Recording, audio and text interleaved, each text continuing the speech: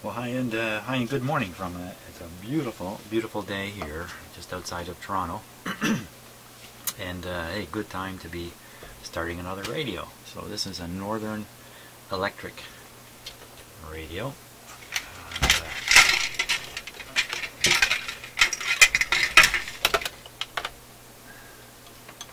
I'm just looking it over for the first time with any detail. There's a magic eye here. Ooh, some very stiff wires going to it. So maybe we'll just leave it right there. And it's a AM and shortwave radio. Shortwave from 6 to 15 megahertz. And it's had some work done to it, of course. Most radios of this vintage have been in somebody's shop. I'm sure that says Gook there. I don't know. Couple of wires sticking out. One's got a big A on it. Must be the antenna in the ground. Let's take a look here. Tube locations. This is a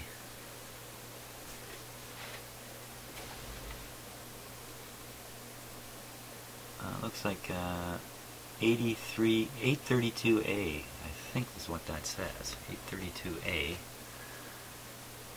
Has a fuse here. That's kind of odd. I'm kind of doubtful that's original. Let's see, everything else looks fairly original. A nice big transformer on it. Let's see what else we can see here.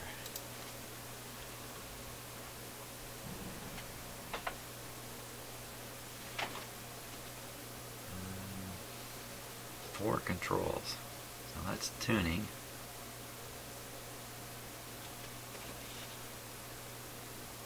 Seems to stick right here. Already? What?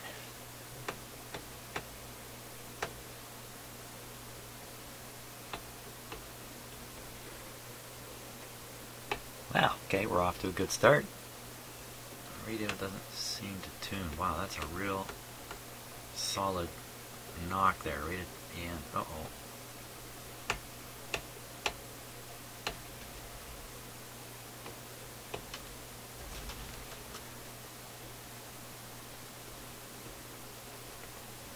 Huh.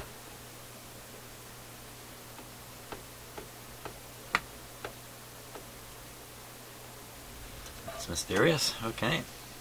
Got on, off, probably volume. This must be the band selector. Oh, look at that. So it's putting some kind of mask behind the title, band title that's not working. Yeah, and there's a light back here. Shine a little light through those. Let's see. This is probably tone here. And, oh, look at that. 2007. So this guy was fixed up, I guess, in 2007. Yeah, it's very nice that the guy put a date on this, but this is pretty old looking. You know what? It matches another one back here. This fits the bracket and everything. So I wonder if this has come from another radio, older radio.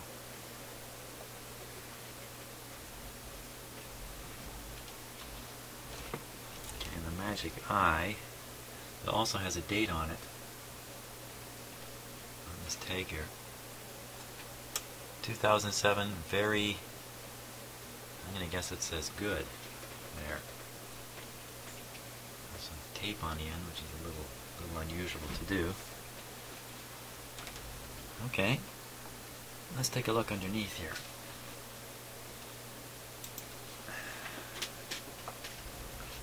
Where it says good here, this is a tuning adjustment of some sort. Good, or I don't know what that says. Penciled in.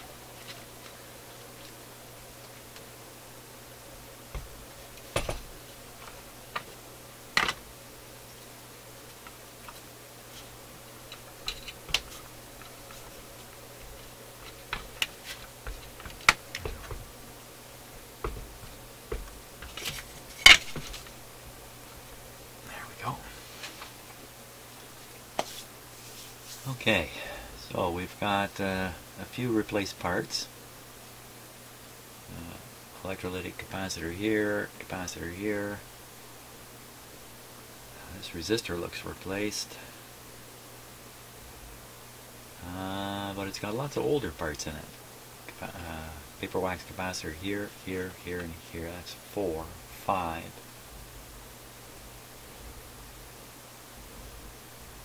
It's got an electrolytic down here. I don't have the speaker in my shop, but I have it. Here's one of those batteries. A bias battery here. I wonder if there's more. This time the battery is still included in the holder.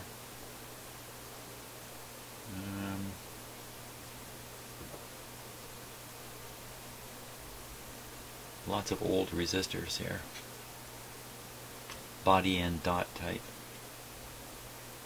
Some unusual component here. I think it's a capacitor. It says Carolab on it. Let's take a little closer look in here.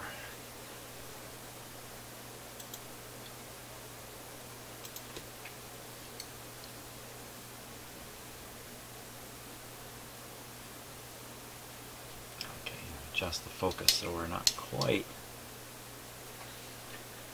so close.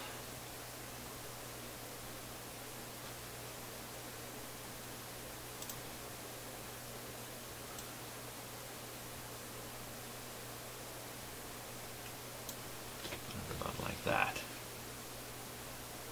See a molded capacitor jumping right out at me here.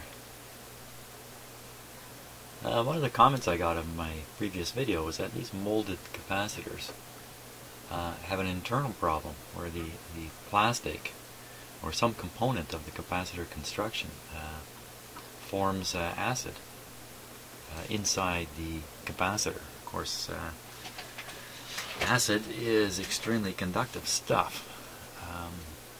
It make them appear leaky. I haven't confirmed that, but it's an interesting idea. So here's the coils with trimmers on them. And that's probably an antenna coil right here. Probably, yeah, the antenna's hooked right. Is it hooked? No? Yes. I think it is hooked right to it.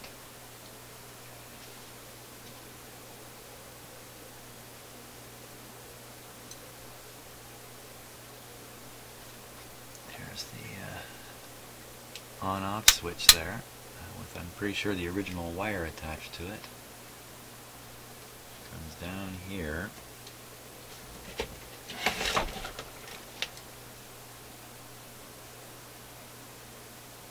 To this, oh, a block. Oh my gosh.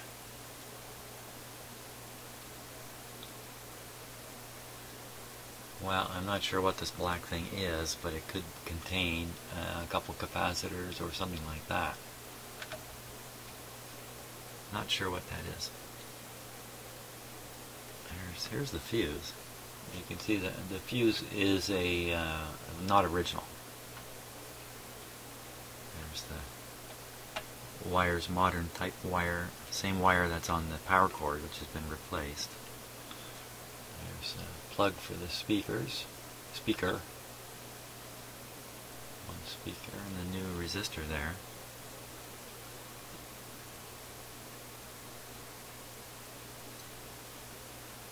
There's the electrolytic capacitor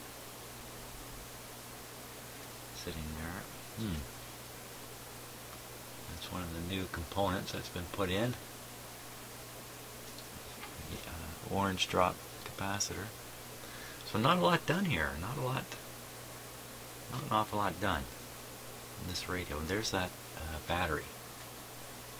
This piece right here.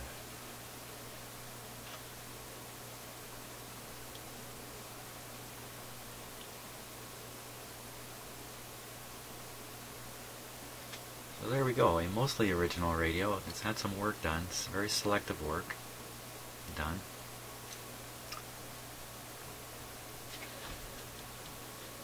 I think a really good idea here would be to plug in the speaker and see what happens. Okay, so here's the speaker.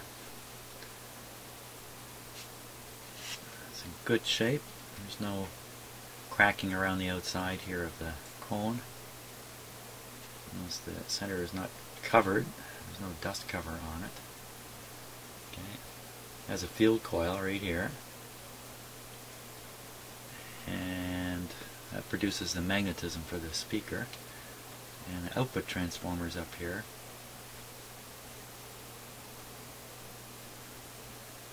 Nice looking unit actually, the way it's been done. The wires are a little stiff on it, not too bad.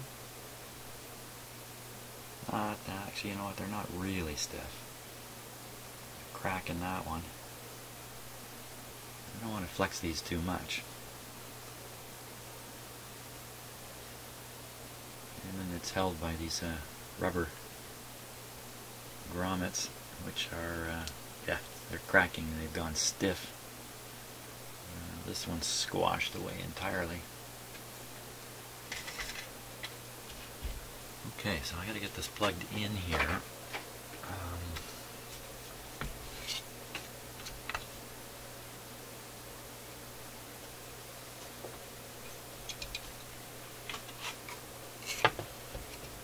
Wonder if this is going to be all about the string and the tuning.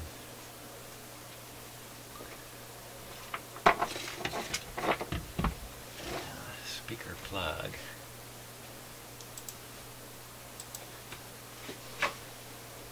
It's right here. Looks like this should go pretty good.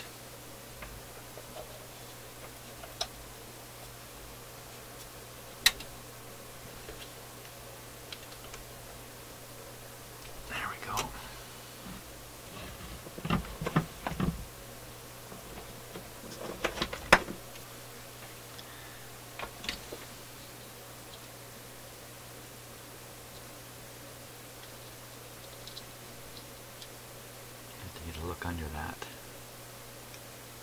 Now it's been done properly. That's good.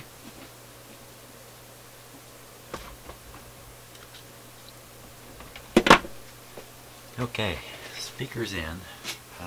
No antenna connected. Magic Eye just sitting on top.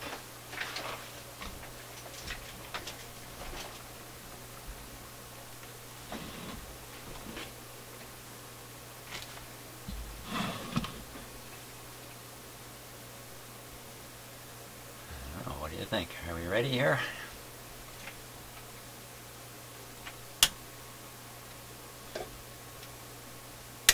Switch is on, volume is down, or volume is down, one of these two. Probably this one. Band is set to broadcast. Tuning still bizarre.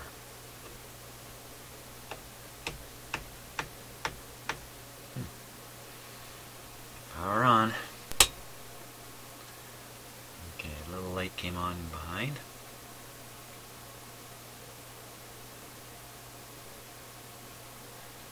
Yeah. My dim lights did not show up at all. I can see the filaments heating up on the tubes.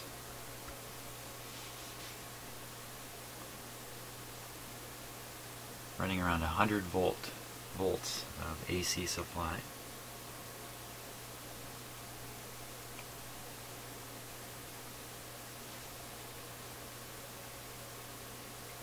Magic Eye's coming on a little bit.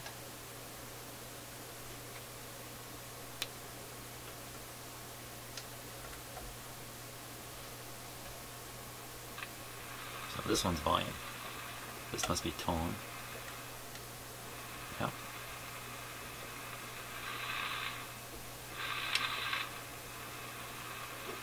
Let's go tuning a little bit.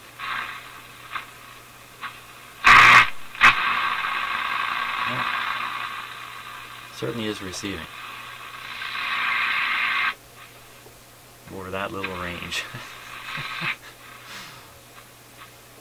Hey, let's see if I put an antenna on, if there's anything there to be picked up.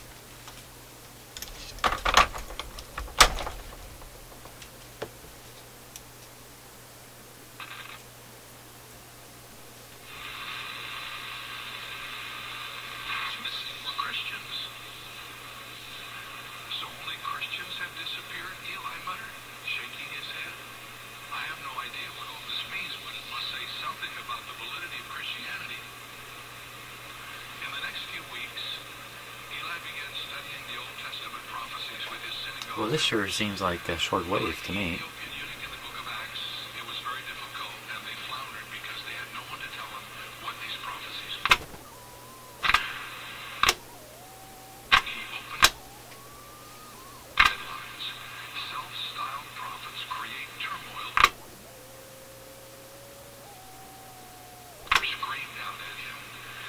Yeah, I got this color thing backwards here or something. Because that sure looks like the short wave just came on.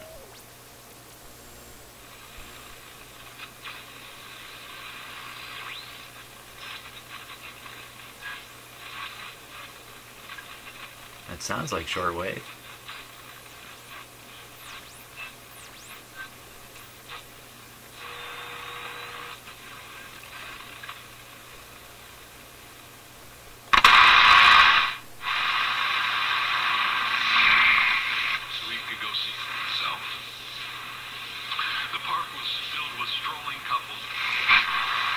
Some magic eye is operating.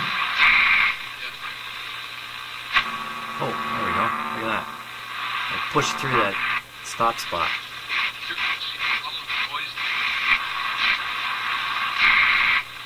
Huh. Okay, let's shut it off for a second here and figure out what's going on with this tuning. Because somehow I just tuned it past the sticky spot.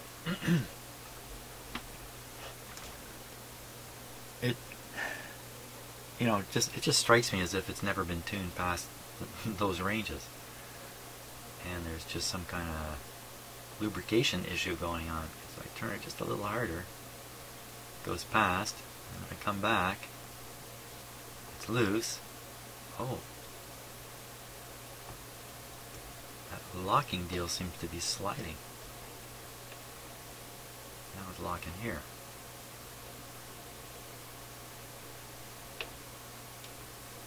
You know what this is? I think this is a fine-tuning system. Yeah. So you tune quickly to where you want. It's heavier tuning. And then you have fine-tuning there. I've never seen a radio like that.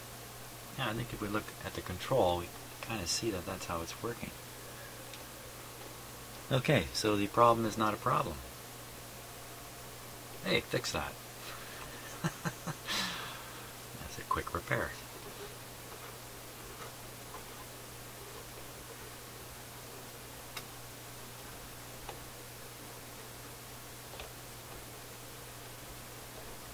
Very nice.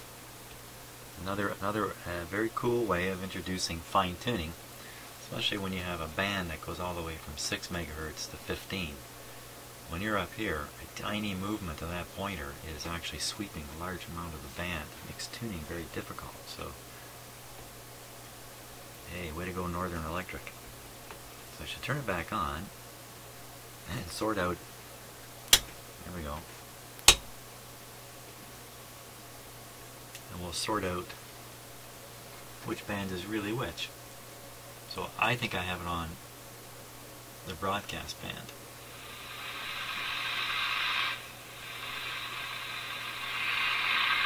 We should be picking stuff up in here. Also known as Raelianism, or the Raelian movement, a UFO religion that was founded in 1974 by Claude Bourlon. We just now call him Rael. An adherent of Raelianism is a Raelian. So, the Raelian movement teaches that life on Earth was scientifically created by a species of extraterrestrials. They call them Elohim.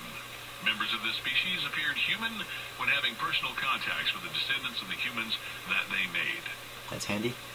They previously misinformed on purpose early humanity that they were angels, cherubim, or gods. Raelians believe that messengers or prophets include Buddha, Jesus, and others who informed humans of each era.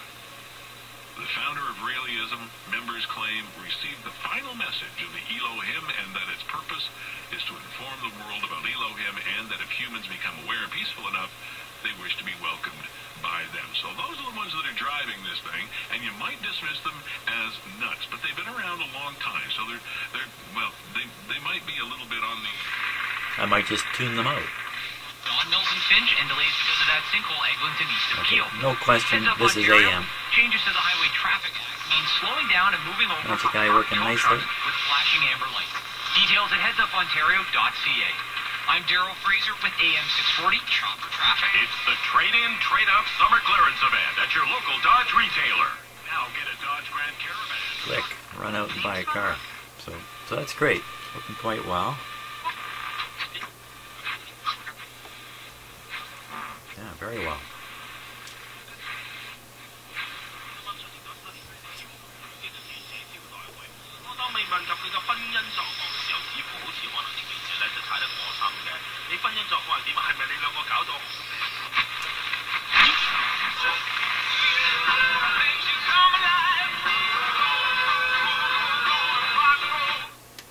Okay, we'll switch over to shortwave.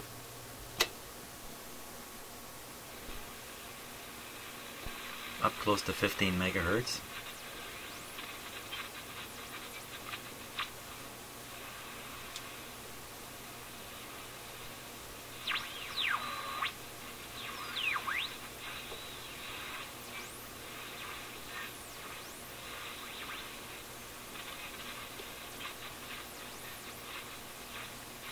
Kind of with the fine-tuning system they've got here, you've got to kind of rough tune to a spot and then fine tune, or rough tune to the next one, fine tune back.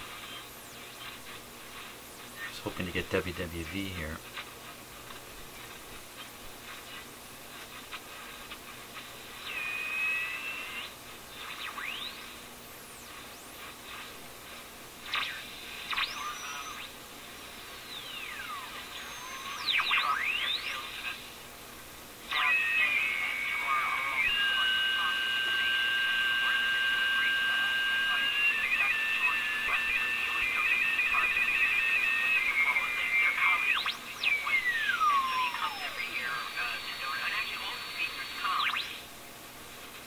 Seems to be a heterodyne tone with every signal that the radio picks up.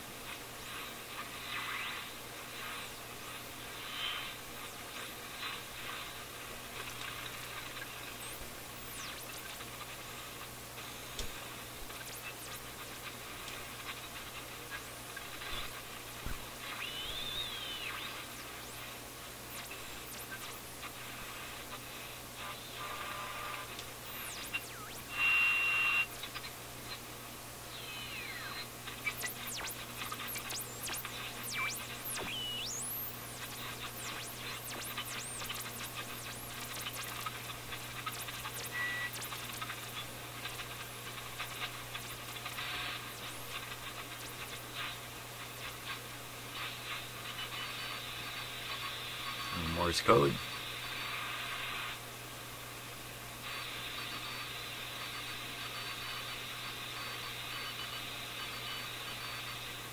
A little too fast for me.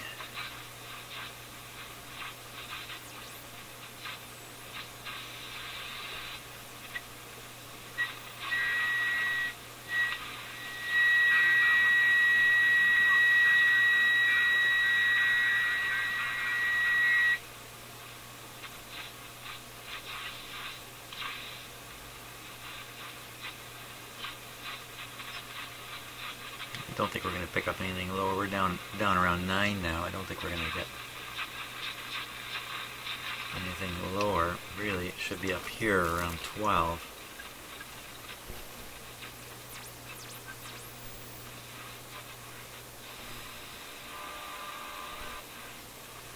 It's got some cities marked on the dial here. How about Daventry? I've never heard of Daventry. Does that even exist? Berlin, Rome, Schenectady. Really? Schenectady? There's Daventry again. Berlin, Havana, Toronto. This has Toronto marked on it. I've never seen a radio with Toronto marked on it.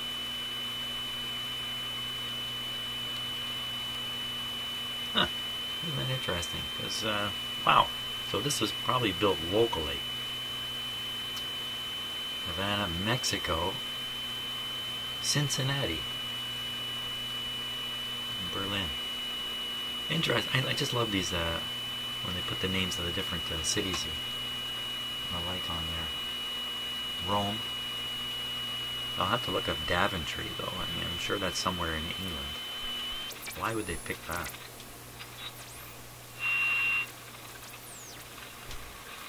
Right to the top here.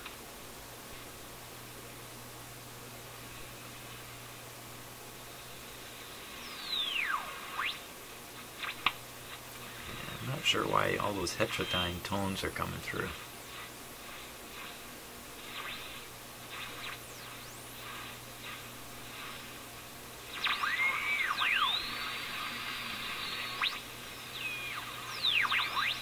Tune past and back with the fine. Yeah.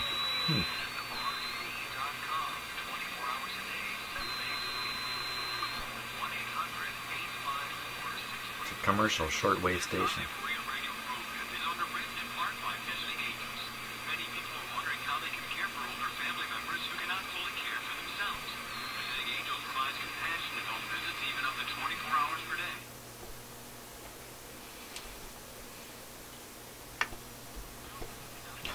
Trying to turn it off with the wrong control. Well, I don't know what to think.